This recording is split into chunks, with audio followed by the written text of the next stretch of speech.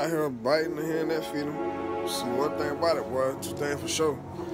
Be biting the hand that feed him all the time in the hood, man. That's how that be, but sometimes, boy, you play with fire, you get burnt.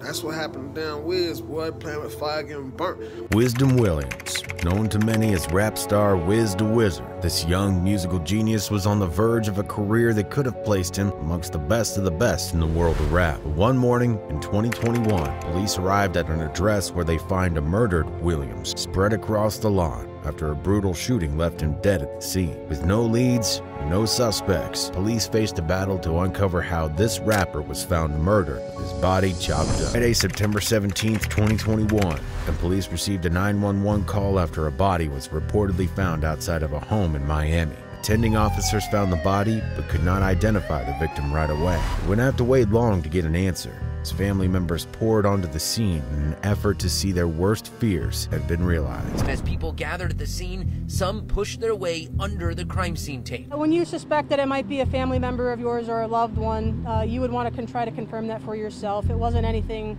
malicious or ill will, it was just trying to get their own confirmation. This panic had been caused by a text message that was circulating from the unknown person who found the body. What that message said sent shockwaves across the neighborhood. It detailed how when WizDaWizard was found, his head was not attached to his body, in a disturbing act of murder that many believe was to send a message or warning to others. Almost as soon as the text was sent, news spiraled out of control. Hollandale Beach police have not confirmed the identity of the person found. Multiple posts on social media claim the victim was rapper WizDaWizard. WizDaWizard was murdered with such brutality that police fear releasing the full details of his death may cause a mass panic in the local area. I can't confirm a head wound, but it does appear that he did have some trauma to his body, correct.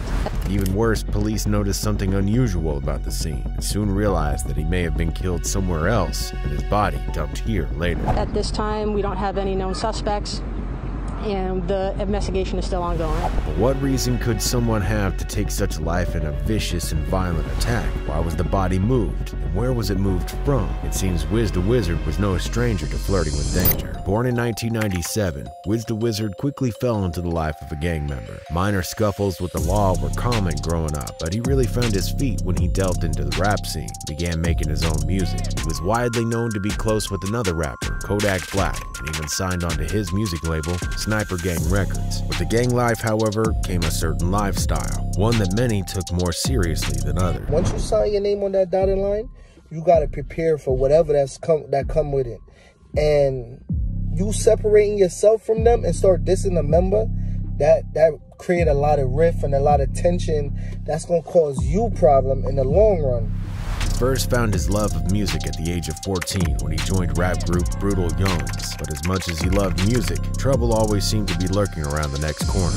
Broward County, Florida, a 6-month police investigation and a series of burglaries led to them arresting one 17-year-old they suspected to be the ringleader, WizDaWizard. His lengthy list of charges not only included the burglaries, but also aggravated assault and resisting arrest. Although others were arrested, police were certain their man WizDaWizard was at the heart of the series of crimes. Williams and several others were arrested and charged with breaking into homes. A year later, he was a passenger in a car when another rapper, Kodak Black, was arrested. Not only was evidence caught on security cameras of the burglaries in action, it's believed he was also brazen enough to actually park his car in the driveway of his victims' houses in broad daylight. Even though there were at least 10 arrests altogether, WizDaWizard's gang was thought to be 100 strong. They'd stalk their victims, striking when they were out at work, sometimes even returning to steal their family vehicle. He was found guilty. He was sent to juvenile hall with a 21-day sentence. By the age of just 24, he had the world at his fingertips. His songs Don Dadas, You're the Twins, and What's the Jewett had gained notoriety online, attracting hundreds of thousands of likes and views. Collaborations with some of the most established artists at the time, like Psycho Bob, Wham Spin the Bin, who both appeared on Kodak's single Righteous Reaper, also helped cement WizDaWizard as a rising star and an artist to watch out for. But with that lifestyle, his life was as perilous as it was profitable, and he would soon fall victim to an unknown assailant with known motives. With possible injuries including severe head trauma, police suspected foul play. The case would only get even stranger. Nobody in the surrounding houses heard any gunshots or activity at all. It's almost as if his body just appeared from nowhere. Why did this happen, and where was this man killed? make their way into a crime scene after a man was found dead on a sidewalk Friday. It was down to social media to help solve the murder of WizDaWizard. Police in Hallandale Beach say a man was found dead in front of a home this morning. He's believed to be rapper WizDaWizard.